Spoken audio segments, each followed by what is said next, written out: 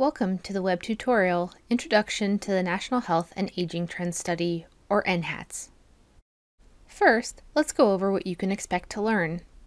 We'll start with some background on NHATS, followed by a description of the NHATS conceptual framework, the study design, and a brief overview of content areas covered in NHATS.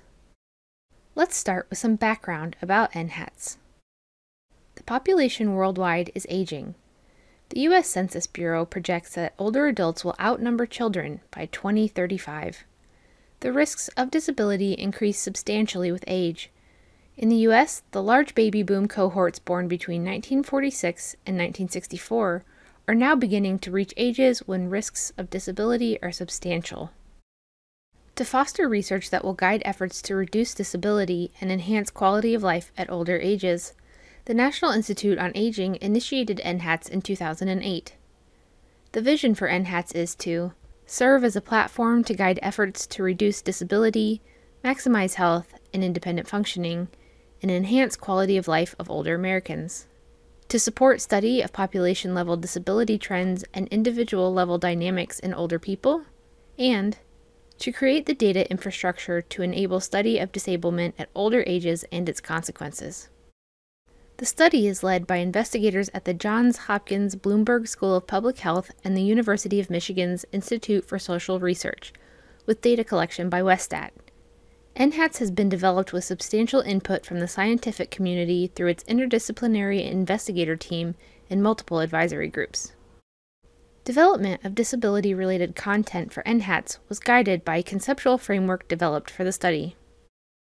The NHATS framework blends the language of the World Health Organization's International Classification of Functioning with the NAGI model of disablement. Here, the word capacity refers to an individual's physiological, cognitive, and sensory capabilities to carry out basic tasks in a controlled environment. The framework also recognizes that individuals accommodate or change their behavior in response to changes in capacity, such as doing an activity less frequently, using assistive devices, or getting help from other persons.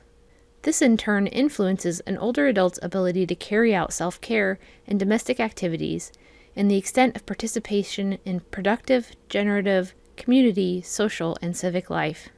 The framework also recognizes that the environment can influence the entire disablement process. Next, let's take a closer look at the NHATS study design. The NHATS study population represents Medicare beneficiaries ages 65 and older living in the contiguous United States. NHATS uses a stratified three-stage sample design and oversamples persons at older ages and Black individuals. The initial cohort was interviewed in 2011. The sample is replenished periodically to maintain its ability to represent the older Medicare population. NHATS interviews participants annually in their homes. The primary data collection instrument is the sample person, or SP, interview. Most sample persons respond to the SP interview for themselves. A proxy who is familiar with the sampled person's routine, typically a family member, is interviewed in instances where the sample person cannot respond on their own. As part of the SP interview, an activity booklet is used to record the results of the physical performance activities. The Facilities Questionnaire, or FQ, is administered to a staff person when a sample person resides in a residential care setting, including a nursing home. The FQ collects information on type of facility and levels of care available, the service package where the SP lives, and sources of payment for SP's care. When a sample person is deceased, the last month of life, or the LML interview, is administered to a proxy respondent, typically a close family member. Data collection is designed to be as consistent as possible across different settings and across rounds. Sample persons living in community settings are administered the sample person interview in the initial round and in follow-up rounds. For sample persons who die between rounds, a last month of life interview is conducted with a proxy respondent, usually a family member. Sample persons living in residential care settings other than nursing homes are administered the sample person interview in initial and follow-up rounds, and are also eligible for the last month of life interview. In addition, a facilities questionnaire interview is conducted at each round. Sample persons living in a nursing home in their initial round do not complete a sample person interview and are not eligible for a sample person interview and follow-up rounds. They are, however, eligible for the last month of life interview and a facilities questionnaire interview, which is conducted at each round. The unweighted response rate is 71% for round 1, the initial round, and 77% in round 5, the replenishment year. Conditional response rates for other rounds range from 86% to 95%. Response rates are similar for living sample persons and last month of life interviews. For more recent waves, response rates are available in the NHATS User's Guide.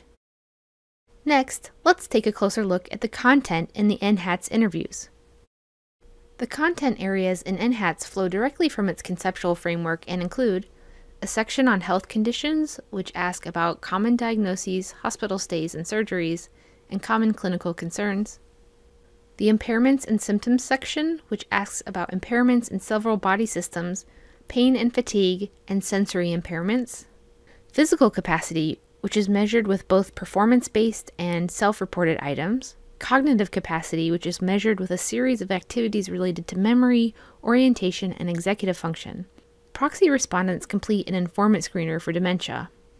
For self-care and mobility activities, respondents are asked whether in the last month they used specific assistive devices while doing a particular activity, whether they had difficulty doing the activity by themselves when using the named device, frequencies compared with a year ago, and whether they received help. For household and medical activities, respondents are asked how the activity was carried out in the last month and frequency compared with a year ago. If someone else was involved, whether help was received for health and functioning reasons is assessed.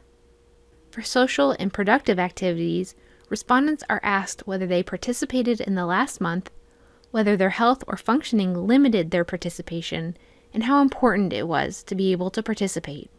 NHATS also collects data about the environments in which older adults live, including the physical, social, technological, and service environments. Other content areas include transportation, rehabilitation, household and family members, and members of the social network, subjective and economic well-being, and details about helpers and others shown here. Dried blood spots were collected in 2018, and 4 assays have been released. In most years, brief modules proposed by external investigators are included for a subset of participants. Geographic data and linked Medicare data are also available to qualified users upon completion of a data use application. Periodically, NHATS conducts the National Study of Caregiving, or NSOC. NSOC is a nationally representative study of family and other unpaid caregivers to older persons living with limitations in daily activities. A separate tutorial presents details about NSOC. This tutorial was produced by Menyao Hu, Sarah Patterson, and Vicki Friedman with funding from the National Institute on Aging. This ends the introduction to the National Health and Aging Trend Study. Comments and questions may be sent to nhatsdata@westat.com.